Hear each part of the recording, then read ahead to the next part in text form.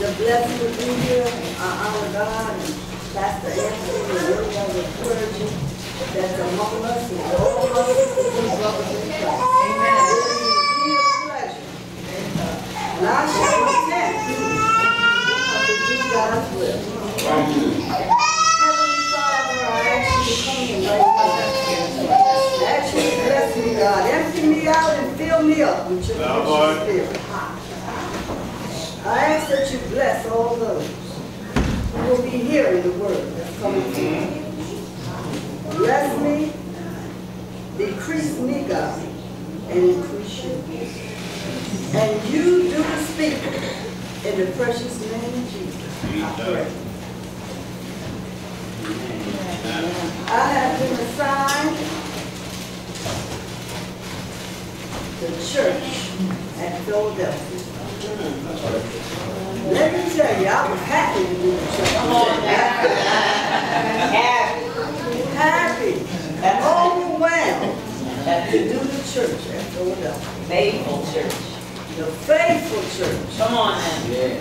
We were studying at this hour today about the times of the churches. And you know, as you heard from each church, each was an actual church existing in actual cities around AD 95. Each represents different types of churches. Wow. We can think of a lot of them ourselves. From the time span was from the time of Pentecost to the time of the rapture. John says he knew he had a vision from Christ. And he said, I was in the Spirit on the Lord's day. And heard behind me a great voice, as of a trumpet saying, I'm Alpha and Omega, the first and the last. Wow. The beginning and the end. What thou seest, write it in a book, and send it unto the 7 churches which are in Asia. That they take heed to the message of the promises of a blessing to all who listen to its words, and to do according to what it says. And to the church in Philadelphia, the obedient church, the church whose loyalty to his brother earned them the title, the church of brotherly love. Write these things. Write them. And he that hath an ear, let him hear what the Spirit said unto the church. Amen. Now I'm coming out of Revelation, the 3rd chapter, and the 7th verse. And I'm reading from the book, the translation of the book. This message is sent to you by the one who is holy and true, and has the key to open what no man can shut, and to shut what no man can open. I know you well. You aren't strong, Philadephia, but you have tried to obey and have not denied my name. Therefore I have opened the door to you that no one can shut. Amen. Note this. I will force those supporting the causes of Satan while claiming to be mine, but they aren't. They are lying. Yes. But I will force them to fall at your feet and acknowledge that you are the one I love. Because you have patiently obeyed me despite the persecution, therefore I will protect you from the time of great tribulation and temptation, which will come upon the world to test everyone alive. Look, I'm coming soon. Hold tight to the little strength you have, so that no one will take away your crown. As for the one who conquers, I will make him a pillar in the temple of my God. He will be secure and will go out no more, and I will write my God's name on him. be a citizen in the city of my God, the new Jerusalem coming down from heaven, from my God. And he will have my new name inscribed upon him. Let all who can hear listen to what the Spirit says unto the church. Amen. Amen. All right. The church of Philadephia, though poor, small, and persecuted, have remained true to Christ. It was the only one of the 7 churches with which he found no fault in no fault. He said, I found no fault in you. Which reminds us of John 19:6, when the chief priests and officers came saying, crucify him, crucify him. Pilate said to them, take him, but I want you to know, I find no fault in him. So Philadephia had a spirit just like Christ. And because of that, Christ loved them the same way. He promised to them an open door that no man could shut. He promised them preservation through future persecution. He promised them a place of honor in his new kingdom. He promised them that they would be kept from the hour of temptation, from the hour of trial, from the tribulation. This faithful and true church would not go through the tribulation period. Why? For they shall be raptured. And we learn in John 14:3 that he promised he was going to prepare a place for us. He was going to come again and receive us unto himself. That's where we shall be raptured. That where he was, there we would be also. 1 Thessalonians 4:16 and 17. For the Lord himself shall descend from heaven with a shout, with the voice of an archangel, and with the trump of God, the dead in Christ shall rise first. Then we which are alive and remain shall be caught up together with them in the clouds to meet the Lord in the air. Now Christ has the power to either admit people to his God's eternal kingdom or to exclude them from it. And some we know will be excluded. Many thought they were churches, but they weren't.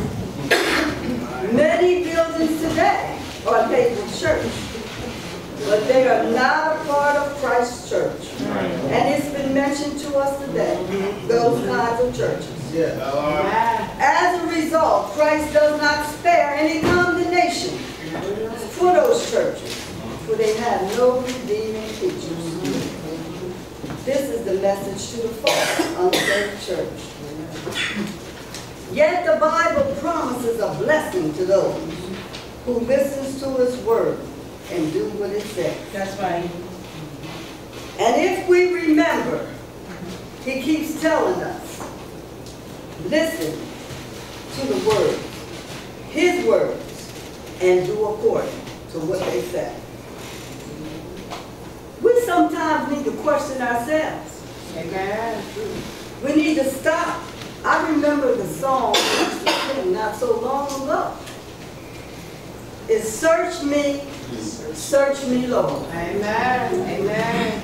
Lord, you know when I'm right. And you know when I'm wrong. While I'm down here praying, Lord, search my heart. While I'm down here praying, Lord, search my heart. We need to ask God to search us sometimes, because none of us are right, really. But we can get it right, because he will help us. But we need to question ourselves every now and then. Have you been Christ-like? Oh, yes. Do you have the characteristics of Christ? Are you living holy and true? He says he's a holy God. Holy. Do you love your neighbor as yourself? And are you keeping God's word? Are you walking upright? God to create in you a clean heart and renew a right spirit within you. For Matthew 5 and 8 tells us that blessed are the pure in heart, for they shall see God. Do we love God? Do we tell Him every day that we love Him? Do we worship Him every day? He deserves our worship. And He deserves our worship. Do we say to Him that we thank Him for all of His provision? And do we say to Him, God, I love you just because of who you are? Amen. Amen. Amen.